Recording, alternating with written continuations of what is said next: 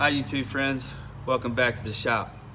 Today we're working on a Yamaha. This is a 2002 Yamaha V6 Ox66 225. What we're going to work on today right here is the throttle position sensor, this guy. The reason we're going to work on this is this motor is experiencing a little bit of a choppy throttle. It's glitching. What I mean is when you give it throttle, it doesn't seamlessly go up in the RPMs. It's jumping up in the RPM range, and the fuel mileage has gotten off on this motor a little bit. So what we're going to do is we're going to use our handy dandy voltmeter, and we're going to adjust this guy to what the Bible says right here. This is the Yamaha repair manual that I have, and we're going to get the throttle position sensor at a half a volt plus or minus 0.01 or 02. So we're going to go through these steps, and I'm going to show you how we do this right now. The first thing we got to do, we got to come over here to the throttle linkage. Right here we need to take off our top number 1 linkage. That way this can rest at full idle. So what I do is I put a needle nose pliers behind this plastic linkage, pop them off just like that, cycle them a few times, make sure he's all the way closed. That way we get it full idle for the set of this throttle position sensor. All right, so back over here, here's your throttle position sensor, and you follow your pigtail that comes off of it, and this is where it connects to back to the engine. Yamaha makes an adapter that goes from here to here, so you can do basically the same thing I'm doing. It's an $80 wire adapter. Easily all you can do is take 3 quarter pins and straighten them out, small ones, and stick them in here and make you a jumper. The next thing I've done is I've got my probe wires, the ones that connect on, and we're going to probe the orange wire and the pink wire. That's the ones that the book says we need to go after. So we'll turn our meter on.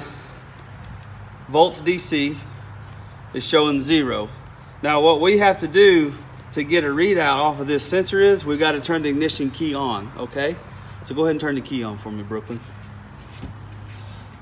Turn it just in the run position, the key.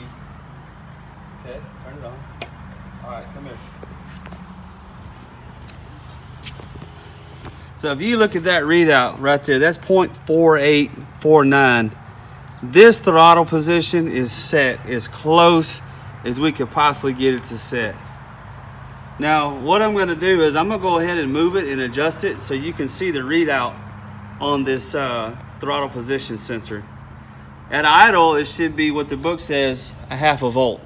So I'm going to reset it real quick, and you can watch as I set it. You can see this number change. What we do is loosen these 2 screws here, fillet screws,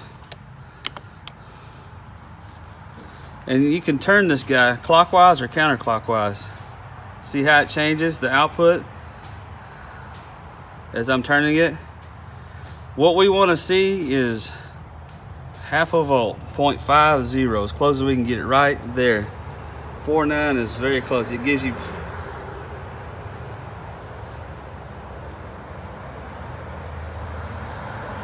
right there. Once we have him set, we tighten our screws back down, and that is perfect. That is all there is to it to set in this throttle position sensor. Now I believe the range of it is from idle at half volt, and wide open throttle I believe is 3.8, 3.9. Let's just watch. Now I'm going to actuate this. I'm going to try to actuate it wide open and simulate what it is when you push the throttle. So watch this right here.